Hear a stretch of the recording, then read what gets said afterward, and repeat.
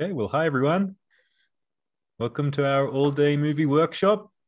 And also we have friends here from our Awakening from the Dream online retreat, Experiencing the Heart of God. So we have those just for the movie and those on our retreat as well. And for those who are new, I'm Peter. I'm going to be the host. And I can run through just the flow of the day. So we'll start with the movie from David. And then afterwards, we're going to have a breakout room session where you can share about what came up for you during the movie. And then finally, we'll have a closing session where we can go a bit deeper with David about anything that came up and a couple of breaks in between. So I'll just pass it over to you now, David. Thank you, Peter. Hi, everyone. Welcome.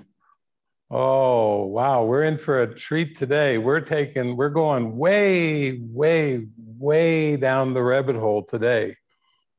So hold on to your carpet today on this carpet ride, because we're going to the bottom. We're going to the bottom of the rabbit hole. Today, I'm going to dispel all the mysteries of time and space and the world. Today's teaching is for all the planets in all the universes and all the galaxies. This is for aliens. E.T., I hope you're watching and you're tuning in with your cute little friends, because this will take you beyond the concerns of time and space. If you're ready, it's like, are you ready to go with me today? Because the whole universe of time and space is going bye-bye. We're zooming towards the holy instant today. So if you have ego resistance that comes up today, that's okay.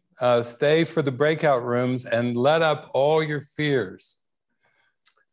Everybody who believes they're a human being thinks they're afraid of dying. That's not really the fear. You're not really afraid of dying. You're afraid of eternal life. You're afraid of the light. You're afraid of your true Christ self. And it's only because of the heavy investment in linear time. All of the great spiritual traditions, whether you talk about Jesus or Buddha, whether you talk about Lao Tzu, whether you talk about Paramahansa Yogananda and all the modern day mystics and saints we have, the Byron Katie's, the Eckhart Tolle's, everybody is talking about the present moment. Be present. And anytime you hear those words, be present, something in your heart lights up. Something in your heart goes, oh, wow, that's it. Now, the reason this is so is because the problem isn't death in form. The problem is the belief in death called the ego. The Christians just call it Satan. That's all right. You can call it anything. I like to call it error. You can call it whatever you want. I call it error. Because an error not only can be corrected, but has been corrected already. So this is good news. This is the glory of the resurrection of the mind, because actually the error has already been corrected. Jesus is Yeshua, I see Ephrat there. Yeshua, Jesus, they have shown us already that we are joy, we are pure divine agape love and nothing but. And yet the belief in linear time is synonymous with death. If you believe in linear time, you do believe in death. You do believe the ego is real. So what we have learned from A Course in Miracles is the past is gone, the future is but imagined, and past and future are but concerns and defenses against present change of focus. The Holy Spirit is always calling us to a present change of focus. And everything that's believed about linear time is guilt. Everything without exception that involves the belief in linear time is guilt and nothing more. Now, today we're going to play a vibrational relationship movie that involves 4 couples. And the one thing you need to understand is there really aren't good or bad interpersonal relationships. There is no hierarchy of love. You may think that a couple that's been married for 50 years is on a different level from 2 people who just meet in a restaurant. You might say, well, the couple that's been married for 50 years, they have a whole different experience than 2 people that meet for a moment in a restaurant. It's not so. To divinity, there's no hierarchy of relationships. There aren't good friends and best friends. There aren't high spiritual relationships and low relationships. There aren't better connections with some and less connections. Some of you may think you have a closer relationship with your cat than your partner. But I'm telling you, love doesn't have different kinds. There aren't different levels of love. There's only one love, and that's the love of God. And Christ is an expression of that one love. So everyone's here for self-realization. Everyone's here to remember who you truly are. Now, in terms of this world, everyone who believes they're a human being has a soul sickness. Why? It's a longing for God. It's a longing for nirvana. It's a longing for heaven. It's a longing to go home. Everyone who seems to walk this world has a soul sickness. And what we have tried to do to answer this soul sickness is we've tried to deal with a substitute for love. We've tried to use interpersonal relationships to substitute for this soul sickness. We have searched for love in many faces. Believe me, if you could see your experience in time and space from a reincarnational perspective, you would be shocked at how long you've been trying to find this eternal love. You would be shocked if you saw that the people that are around you now, you've been with them in thousands of different forms. And each time you come back to time and space and believe you reincarnate into time and space, it's just because you're afraid of the light. Who would reincarnate if they had eternal life? Reincarnation would be the biggest joke. Why would you leave eternal life? You know, it's actually impossible to leave the light. But everyone here in this world has a fear of intimacy. It's because they believe in private minds with private thoughts and private persons with private parts. That's crazy. That's absolutely ridiculous, but that's what guilt is about. If you believe in that, then you have guilt. It's an ontological guilt. It's a fear of the light. So first of all, before we go on this huge adventure together where you're just going to have a smile on your face all day, I just wanted to read a little bit from chapter 13 in A Course in Miracles. And the chapter is The Guiltless World. Does that sound good to you? The Guiltless World? I'm in. I hope you'll join me in guiltlessness. You know, I'm in. And the section is called Finding the Present. Ooh, finding the present. Jesus Christ is talking about finding the present. I'm all ears. Listen closely because this will be very helpful today during this movie. Time can release as well as imprison, depending on whose interpretation of it you use. Past, present, and future are not continuous unless you force continuity on them. You can perceive them as continuous and make them so for you. But do not be deceived and then believe that this is how it is. For to believe reality is what you would have it be according to your use for it is delusional. You would destroy time's continuity by breaking it into past, present, and future for your own purposes. You would anticipate the future based on your past experience and plan for it accordingly. Yet by doing so, you are aligning the past and the future and not allowing the miracle which could intervene between them to free you to be born again. The miracle enables you to see your brother without his past and so perceive him as born again. What does that mean? It just means that if you would forgive, you have to overlook your brother and your sister's body and their private mind and their private thoughts.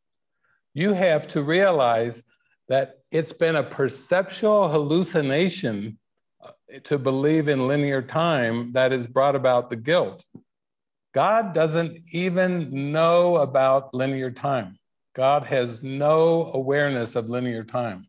Eternity doesn't know of time because love can only look on itself. So Jesus tells us in the Course that time and eternity are both in your mind and will conflict until you until you see that the only purpose of time is to reach eternity. If you have any egoic purposes for time, that's going to keep you asleep. Anything that you think of that's judgmental, anything that you think of that breaks things apart into duality, the good, the bad, the right, the wrong, all judgments keep the mind dreaming, asleep and dreaming, and having an amnesia, forgetting eternity. But as soon as you decide to allow the Holy Spirit and Jesus to use time just for the undoing of guilt, then until that point comes, then it's just like a zombie, like the Walking Dead. It's like walking around completely asleep and thinking that you're in a real world of time and space, and it's all fiction, it's all fantasy. Now, what's so great about today's movie is going to show us in terms that we can relate to, that we have choices to make that are guided by the Holy Spirit, which are to let go of the past. And in this particular movie today, we will be addressing the following themes, which you all voted for. You voted this week. The first theme we're going to address is nothing is personal. How to practice true empathy. Second one, all things work together for good without exception. Third one, accepting that my willingness is my only contribution. And the fourth one, the Spirit's use of guided commitments in form. So when we look at what we would consider significant other relationships or partnerships as is defined in the world, all that these partnerships or these interpersonal relationships are about is they are temporary symbols, temporary assignments to learn to develop a sense of commitment. And anybody who's ever been in a relationship knows that one of the definitions of the interpersonal relationship is commitment. And that has a value to waking you up. Now, these are temporary assignments. None of them will last forever.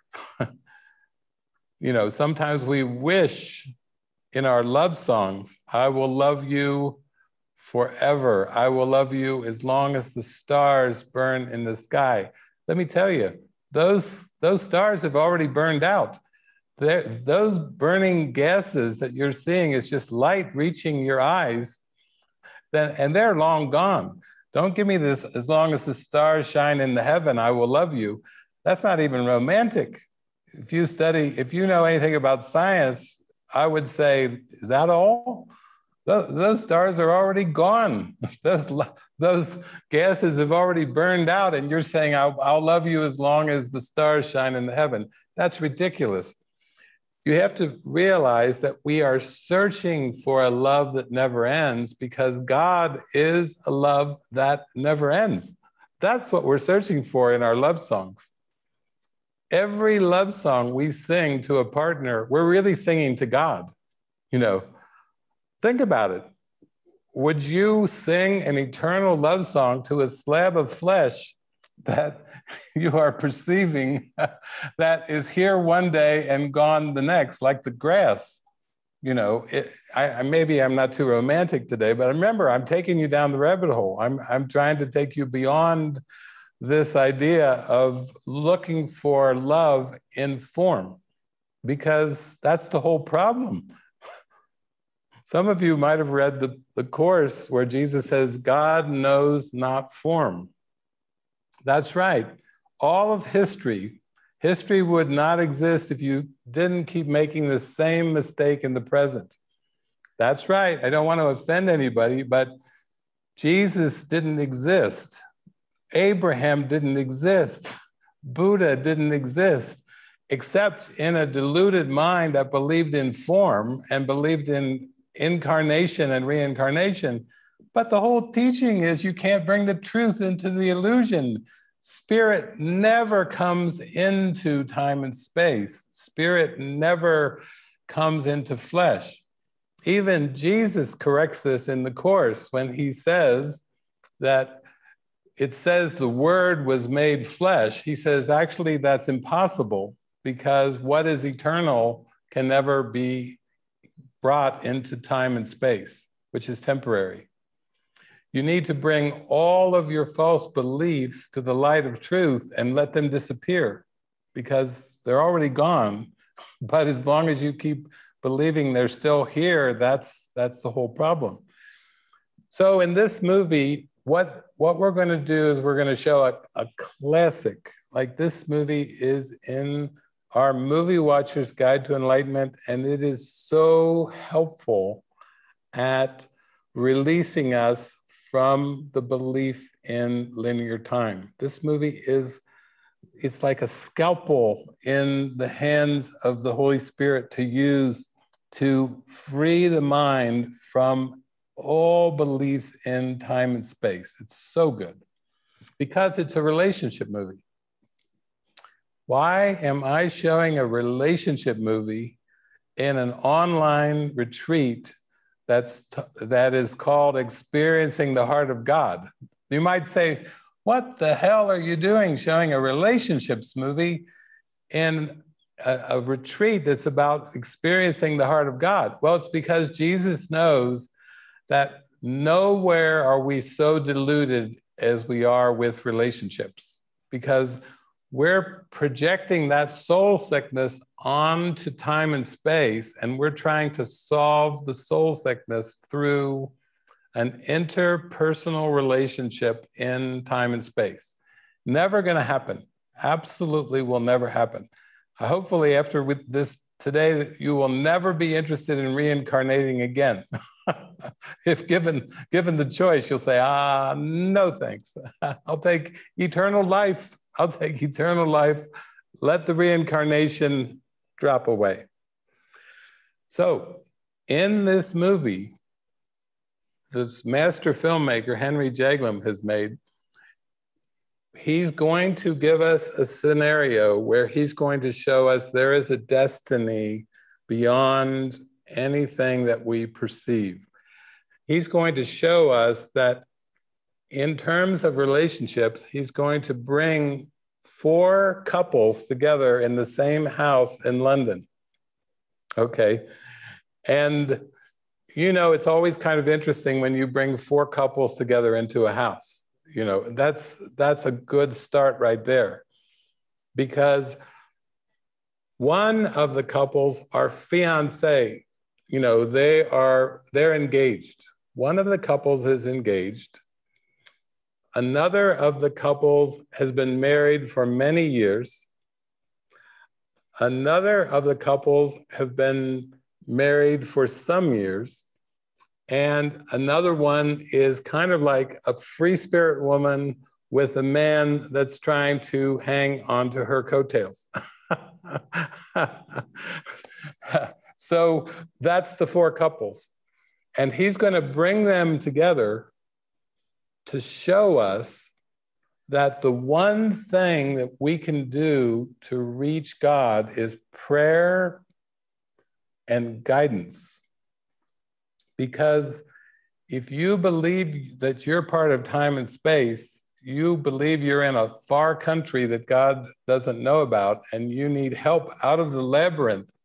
You need help out of the complex matrix of form and projection of separation. And the way out is through guidance, through prayer and guidance. In fact, I will say that's the only way out. And it can be perceived in different cultures and in different pathways in different ways. That's for sure.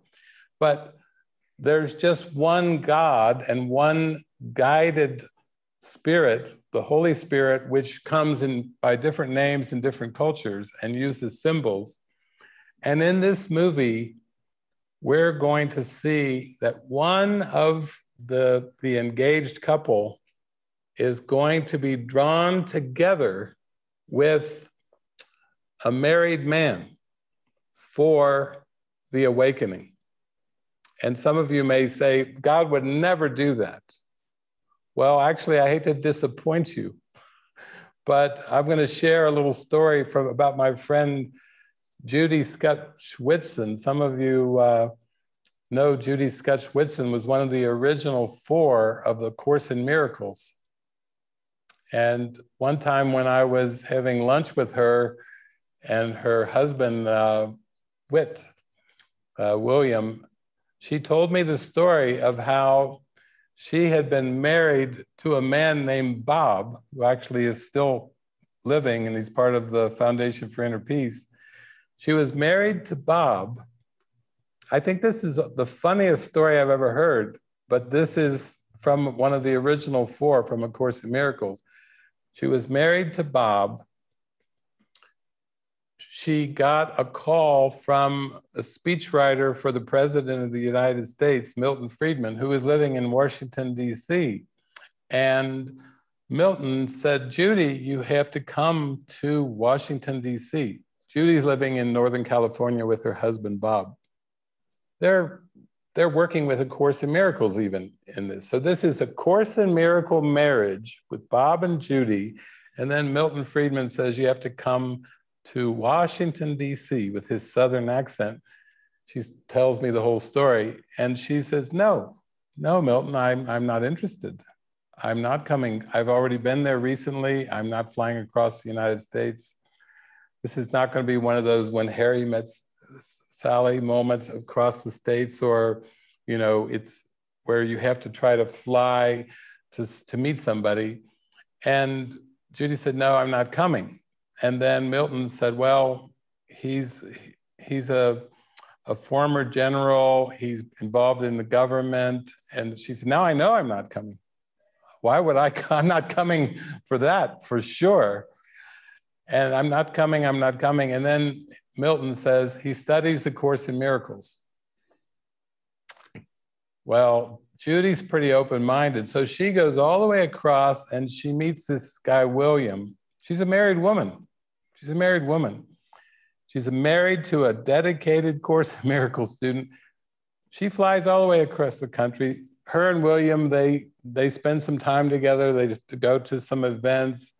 And she wasn't actually so thrilled about going, except her husband, Bob, said, you got to go. This sounds exciting. I would love to meet the guy. So she gets all this encouragement to fly across to Washington, D.C. to meet William. And then after they're spending time there together, and they've been to a few events for a few days, they're sitting together on a little, like a couch in a hotel. They both have different rooms in a hotel. Sounds like that movie Family Man or something. And they're sitting on the couch, and William, remember, she's not married to William, she's married to Bob. She's sitting next to William, and William says, Judy, I think we should pray. We should pray and ask the Holy Spirit, what is the purpose of our relationship? And Judy's telling me the story. She says, that's a good idea, William. I think we should pray. We should pray. And William says, good, let's pray. So they both pray on this little couch, and then they come out of the prayer, and Judy's like, what did you hear? What did you hear? And William says, well, I heard that the purpose of our relationship is everything. She said, what did you say? He said, everything. That's the purpose of our relationship. And then he said, you are to be to me a confidant and a dear friend and a lover and a lifelong companion and a wife. He gave her like 10 adjectives, and then she said, well, that is just about everything. And then she thought, oh my God. So she flies back to Northern California now after this meeting with William. And she tells her husband, well, it was okay. It was a good meeting and everything. He said, her husband, Bob, says, tell me more. What happened? Tell me about William. I want to know all about William. And she's not too keen on telling what happened. She's not keen at all on telling that. And he's all excited, and he's like, we should invite William to our house. And Judy's like, I don't actually think that's a really good idea. That's not a good idea. And he's like, oh, but I want to meet him. I want to meet him. I want to meet him. And she's like, I don't think so. So she's trying to be as hush-hush as she can be because she's quite resistant to what's happening. And then finally, her husband, Bob, prevails on her and says, just invite him to come out. Just at least invite him. So she invites William, and William flies out to their house in Northern California. And when William and Bob meet, it's like they've known each other forever. They're like best of friends. This William and this Bob. Bob is her husband, and William, who's told her all those things, and now they're in the same house, and they adore each other. They're like long lost brothers that have met, and for the first, they've re-met. So they're so exciting. So then she tells me one day, after he'd been there a couple days, they're out, and she's doing the dishes, and they're outside of a screen window, so she can hear them talking. And they're sitting together talking outside, and she's listening in while they're talking, and she's doing the dishes. And she hears them talking about sports. They're talking about sports and sports scores. So she's, doing the dishes. That typical men, they come together, they talk about sports and sports scores. And then in the middle of the sports talk, her husband, Bob, turns to William and says, what are your intentions with Judy? Now she's listening very intently because she's doing the dishes, but she's heard the question from Bob, her husband, to William. And William says, my intentions with Judy are I'm going to marry her. And then they went right on talking sports. She said, two men And they say this, and Judy's like, and they went right on talking sports. That was the whole exchange that she heard, and then they go back to talking sports. Well, she was really stirred up now. Now she's stirred up. And she's so stirred up that basically when William finally leaves to go back to Washington, D.C., Judy confronts Bob and says, don't think I don't know what's going on here. Don't think I don't. I heard, I listened, I heard what you said. Maybe you did it in your sports talk, but I heard exactly what you said. What do you got to say? What do you have to say? I heard what you said. And her husband smiled and said, I already told you this. And she said, what do you mean you already told me what? He said, you already know this about William, because her husband, Bob, was so inspired by Jesus. He'd been writing and journaling. He was journaling in his own book, listening to Jesus and writing things. And what happened was Bob had written all these journals, and he had actually showed Judy a journal in which Jesus told Bob, when William appears, let Judy go with William. They have an assignment. So Judy is shocked because Bob is saying, actually, I already showed you this journal. She said, you mean those ridiculous books? What are you talking about? He said, no, that's channeling. I'm channeling that. And I've already showed you this. You must have forgotten. You didn't even pay attention. You blew it off. But I actually already showed you, when William appears, let Judy go with William. So I'm telling this story now because you're going to need it when you watch this movie. This is the same thing. This whole movie is the same thing. You have to begin to realize that all relationships that you think you're personally in charge of, who you're going to date, who you're going to marry, who's going to be a friend with you, it's all part of a prearranged plan, and the Spirit is orchestrating everything in time and space for one purpose: to wake up, to remember God. There is no accidents.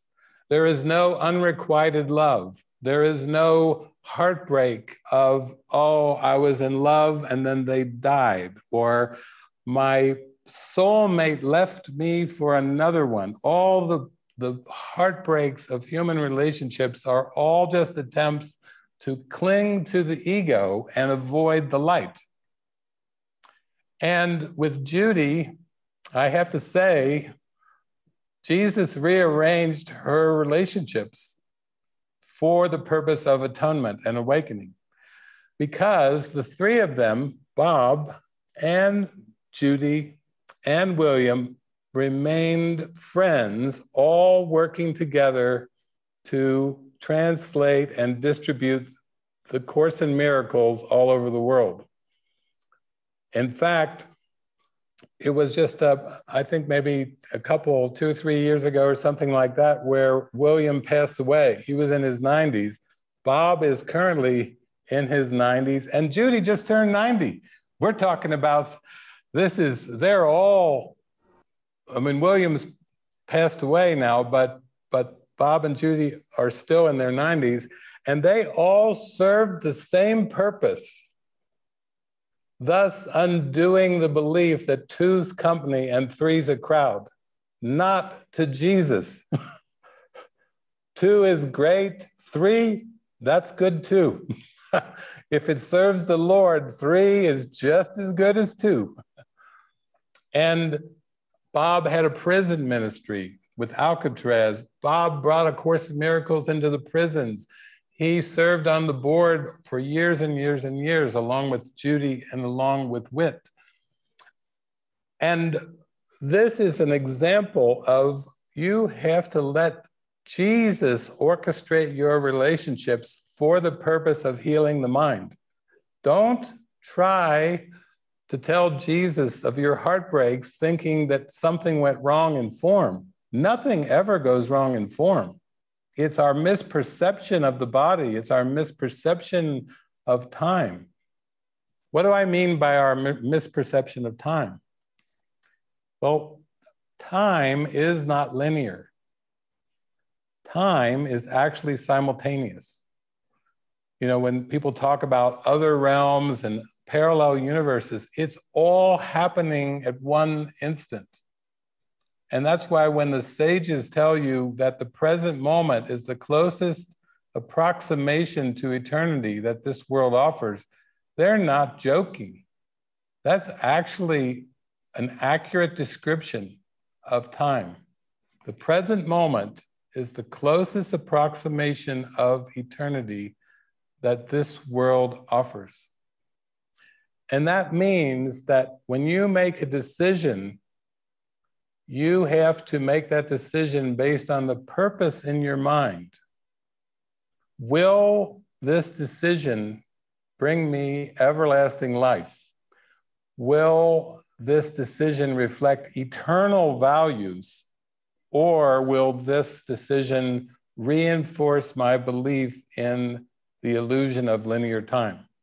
Every decision we make either strengthens the truth or it multiplies illusions. Every single decision, without exception, either strengthens the truth or it multiplies illusions. Now, why do I like this movie that I'm showing you today? Is because we are going to see that when you bring four couples together and one is engaged to be married, her name is Dana. Dana is engaged to be married to Alex.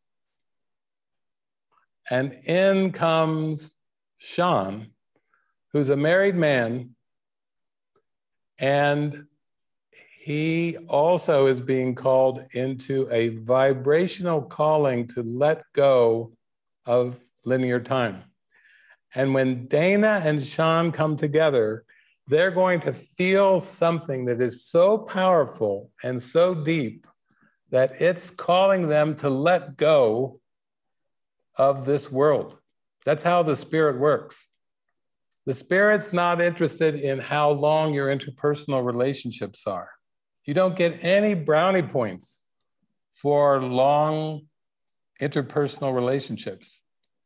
I've often said, if I could have just one instant of complete connection with someone, anyone, I mean complete connection through the spirit, one instant of complete connection is way beyond years and years in time and space. Because why? Because the ego invented linear time.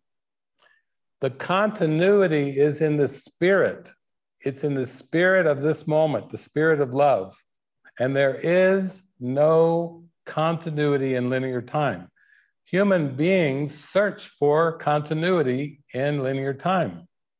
Why do people want to find their soulmate? Why do people want to have a long-term loving relationship in linear time? Is because they're soul sick. They miss eternal life. They miss the eternal love of God. And it's important that we do stay open to who the Holy Spirit wants us to be with, because that's part of our awakening process. Think of it for yourself. Do you want to be with people who are dedicated to forgiveness, focused on God, happy, joyful, loving, free-flowing, spontaneous? Do you want to be around those kind of people? It's really wonderful, but it's coming from inside of us. It's not the people that are bringing that kind of relationship. It's our state of mind that draws forth that. It's not the people. People are thoughts. And when you tune into your spiritual connection, the people that seem to be you and those around you will reflect your spiritual connection. That's how it works. They don't produce your spiritual connection. That's between you and God. They reflect your spiritual connection. Last night we had so much fun, you know, you saw we had singing, collaborative singing, we were laughing, Francis and Lisa and I, and we've been laughing for a lot of years. We've actually been laughing for many, many years. And it's very, very joyful. It's bursting joy. But it's what Jesus calls holy relationship. And what makes it holy is the present moment. What makes it holy is not having all kinds of expectations placed on the relationship, all kinds of past preferences placed on the relationship, all kinds of control and manipulation placed on the relationship from the ego. It's the joy of the moment. It's the joy of the Holy Spirit. The Holy Spirit is the spirit of joy, and that's what inspires holy relationship. It's your purpose with the Holy Spirit. And that purpose is not to be invested in time. I mean, I sometimes seem so happy that I forget about time. I forget what day it is. I don't criticize myself when I forget what day it is. I'm happy to not know what day it is. I can be as clueless as you could ever imagine, and very happy in that cluelessness because of my connection to God, my connection to spirit. But it's not me looking for happiness in terms of some continuity in terms of form. So even with soulmates, the joy is the moment. It's the meeting in the moment. The vibrational connection in the moment is everything. And linear time is nothing. In this world, time seems to be important, but I'll tell you, time was not created by God. And only the Holy Spirit's use of time is important. And what is the Holy Spirit's use of time? The Holy Spirit uses time to teach you that there is no time. What else could be a pathway to eternity? So I hope you enjoy this movie. I think this is one of the best movies for finding true freedom, true happiness, true joy. And you're going to see that by the end of this movie, that what you once believed was important about linear relationships was not the point at all. That's not the lesson. There is no continuity, as we read from Jesus in chapter 13, in Finding the Present section. There is no continuity between past and present and future. And the only way there seems to be this continuity between past, present, future is Jesus says, when you force continuity onto them, it's a construct. It's like the cross. The vertical of the cross is the connection with God. The horizontal plane is the plane of linear time and space. Jesus was the intersection of the vertical plane with the horizontal plane. Jesus showed us what the I am presence means. Jesus is the definition of the Christ love of God. That's the vertical plane of the cross, and the horizontal plane doesn't exist. Are there any special places on the planet? No. Are there any sacred sites? No. Do we have any sacred rivers? No. Were there any sacred people? Jesus was just a symbol of the vertical. Jesus represents, it's the symbol, it's a reminder of the vertical. But in the end, there's two places in the Course where Jesus says, forgive me your illusions. He was saying, forgive this long-haired guy that seemed to exist 2,000 years ago, and accept the vertical with me right now. That you are the living Christ and have always been a perfect, innocent child of God. Accept the vertical, accept the atonement, accept the correction right now. And that's what our characters are going to do in this movie.